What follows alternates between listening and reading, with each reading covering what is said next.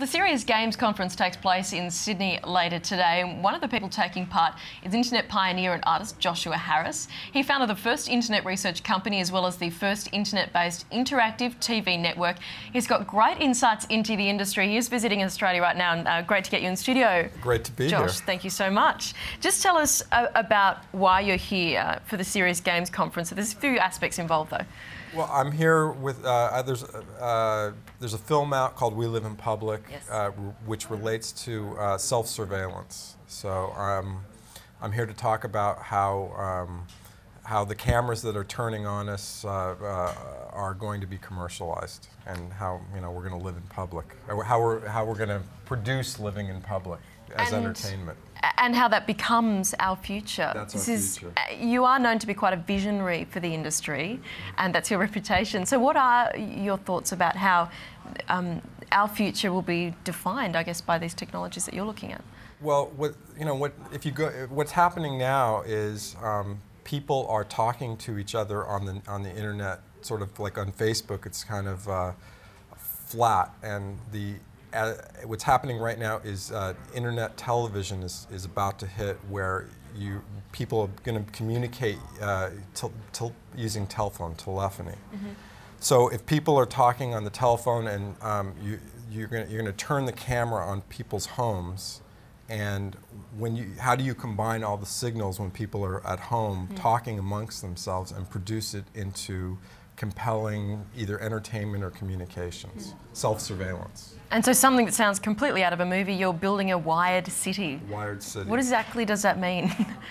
Well, on a Hollywood soundstage, a place where people who are communicating in the virtual world can come and meet each other, and live, communicate, and spend their whole day talking to the people on the outside, sort of like the Matrix, where people come in, I burn out their battery, have them talk to each other, ship them off, and bring in, fresh people to talk with each other. Because this has always been your view, your long-held view, that lives will be lived not only on the web but in the public as well, and you've said that for such a long time. Is it becoming a reality then?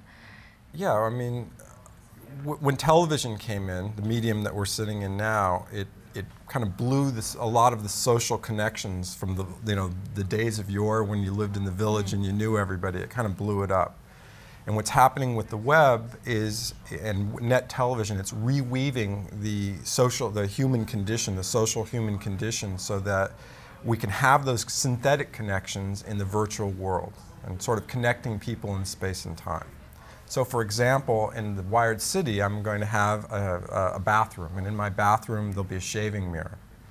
Mm-hmm. And the people living physically in the city will all shave together, but the people on the outside, the guys on the outside, when they go to shave in the morning, they'll have people shaving with them from all over the world, and in that day part, they are together, and it's a meaningful experience, and it's people they want to be with.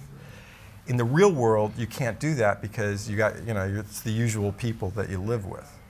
Sure. So that's kind of the future. And when that happens, when you start living parts of your life with other people in the virtual world, the human condition changes. It's sort of like we go from living as a single processor, like a computer that's not hooked in. If you think of your brain as like a very powerful computer, to all of a sudden very efficiently linking the human brain to other human brains. And some other entity begins to emerge. This sounds like it's like 100, 200 years off when we've got robots running things, and you think it's obviously sooner than that. 10 years? 10 years. And the reason it will happen, George Orwell was kind of wrong. In the book, he says the government is going to, impose people watching. The government's going to be watching you. The reality is that people demand it, and there'll be a market for it. So I'm actually commercially attempting to make a Big Brother, meaning all I'm thinking when you're talking is Big Brother times 1,000.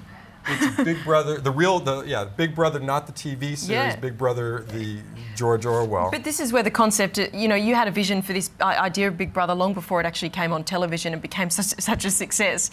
And obviously, one of the issues that you've had with your visions is, and it's the same problem we have with Twitter and Facebook when they get created, monetizing that, having this idea but making money out of it. Is this still a struggle, being so ahead of your time? No, time is now. And I'll tell you why. Great. At some point, I'll hit 1 million signal hours, meaning 1 million hours of people will watch.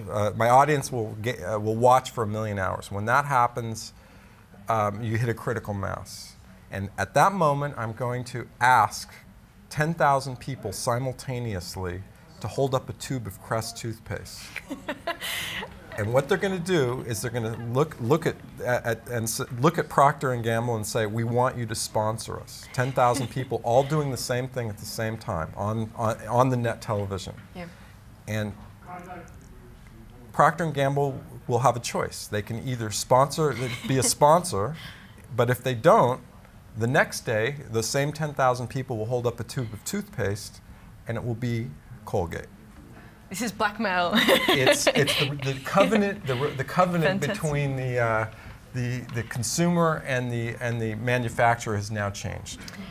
I think it sounds fascinating, and it was great to have you here chatting to us. And you're in Australia, obviously, because you do have these visions, and everyone's really interested to hear about it. So thanks for your time in studio today. Thank you. Pleasure, Brooke.